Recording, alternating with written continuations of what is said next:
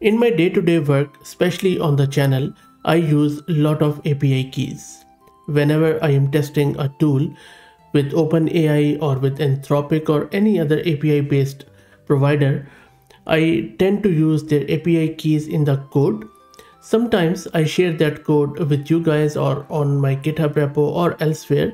One of the things which always worry me is that if I have mistakenly leaked my key or forgot to mask it, or maybe when I'm doing that video I have put it in the key on the GitHub and I forgot to simply delete it afterwards. That is where I just stumbled upon this open source tool called as Gitleaks might be of help. So what this tool does is that it helps you in detecting the hard-coded secrets. It is not just about API keys, it's about other secrets too. It's an open source regex or regular expression based security tool to detect these secrets such as API keys, passwords, tokens, and credentials in the code repository files and data streams. This is Fahad Mirza and I welcome you to the channel.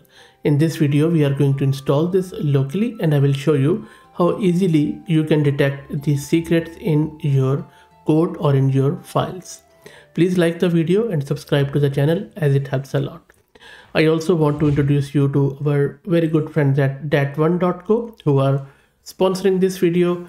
It offers serverless AI model hosting service with minimal cold start delays, and that enables a rapid and cost-effective deployment. So please do check them out.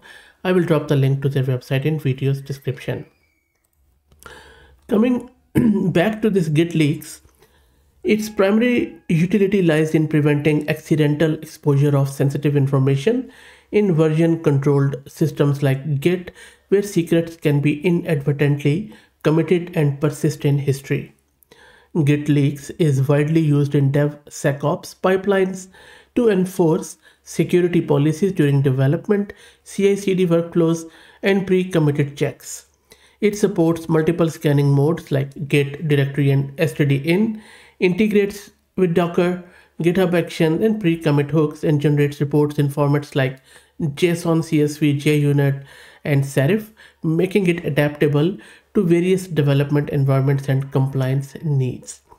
I will discuss it more, but let me first show you how to get it created. I'm going to use this Ubuntu system.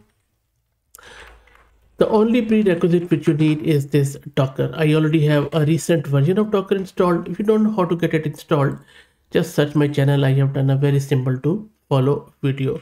I'm just going to install it from Docker Hub. It's very lightweight and you can see that it is already installed. So that is all done.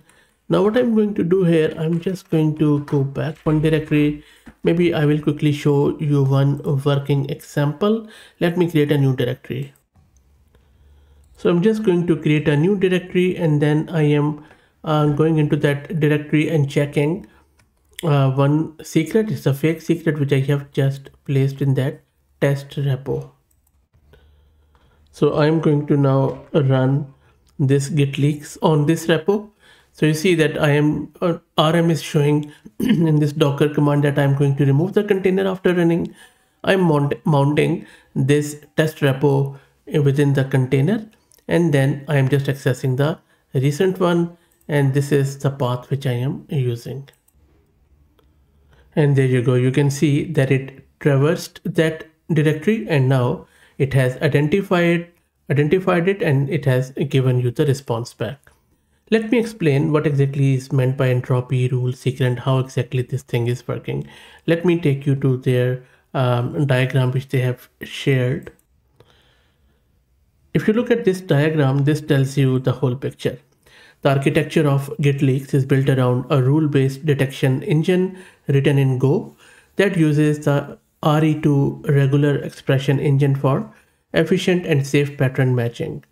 It follows a modular configuration model using TOML files that allows the user to define, extend, or override detection rules, allow lists, and entropy thresholds. The tool can operate in different contexts. It can scan Git history for past leaks. You can also do checking the working directories for uncommitted secrets or processing input via stdin. It also supports advanced features such as recursive archive scanning, such as your tar file, your gz files. You can also use it for decoding of encoded data like base 64 hex percent encoding and composite rule that require multiple conditions to trigger a finding, enhancing and other sort of features which you can readily use. If you look here, Gitleak is working by combining three key mechanisms: regular expressions or regex, entropy analysis, and allow list. First, it uses carefully crafted regex patterns like the generic rule to identify strings that resemble secrets based on keywords like password, token, API keys, and syntactic structures like key value pair. Secondly, it applies Shannon entropy calculations to assess the randomness of matched string, only those exceeding a configurable threshold, typically around 3.5 bits per character, and those are considered potential secrets. This helps filter out low entropy false positives like something where you have just put in some testing data. Thirdly, it uses allow list, both global and rule specific, that exclude known safe patterns, path commits, or contextual matches. For example, variables name like API version. So API version is not a secret, but API key variable name might have a secret attached to it. So that refines detection accuracy, and that is why it works quite nicely. And now let me show you all of these features in action, which I have just mentioned. For that, what I'm going to do, I'm just going to go here, and from here, I'm just going to create a new directory. I'm just calling it something like complex scan or something. Now what I'm going to do here, I'm going to show you how to use Docker custom configuration, maybe something like composite rule, archive scanning. We will also check out decoding.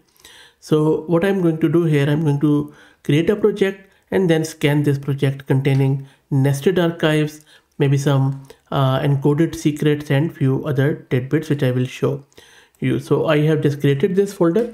Next up, what I'm going to do, I'm going to maybe create a false secret, something like DB password here, as you can see. And then maybe let's, for the purpose of demo, let's create this tar file, and I'm going to compress it. It is also done. And maybe just for more sample data, I'm going to also throw in this API key, and I'm just creating these files as I do. And maybe I will also create a test file, with an sort of an allowed secret. So this is some, you can see that's a test token, something like this. Now let me open this in VS Code, and I will show you some, the configuration of Gitleaks in a toml file. So first, I'm just going to open everything in VS Code, this whole directory. My VS Code is open. Let me first create this toml file. I will then explain what is happening. So this is a toml file. Let me clear the screen. Let's go back here. And this is a toml file which I have just created. So let me explain what is happening here. So all I have done, I have first created the title, and this is available on their GitHub repo, and I will drop the link to it in video's description. So after defining the title here in this toml file, I'm extending the default rule here. I'm adding a composite rule which requires key or token near the match. And then you see that I am just simply giving it an allow list for test files and gitleaks :allow. And then it is also going to respect all the inline allow comments. So that is all there is to it. So what I described earlier, I have just put it in the toml file. Okay, and you can see that how powerful it could become, and you can readily embed it into your own pipelines. And now you can run this git leak with this toml file which we have just created. So you see we are -- config is showing that we are giving it our own configuration, and then we are telling it that scan inside .tar and .gz and zip, that's it. And we are also asking it to decode base 64 and hide actual secret in output. Maybe we don't want to put it in our Docker logs and that sort of stuff. And then also generate the serif report, which is compatible with GitHub code scanning. So you can also integrate it with a lot of other tools. So let's run this. And there you go. As I have run this, you can see that it has successfully scanned our directory. And then once it scanned it, it is sharing all the 3 secrets across different files, including inside a plain file and within a zip file, which is an archive. Each finding includes key details like the file path, line number, rule ID, and entropy. Entropy is simply a measure of randomness in the secret.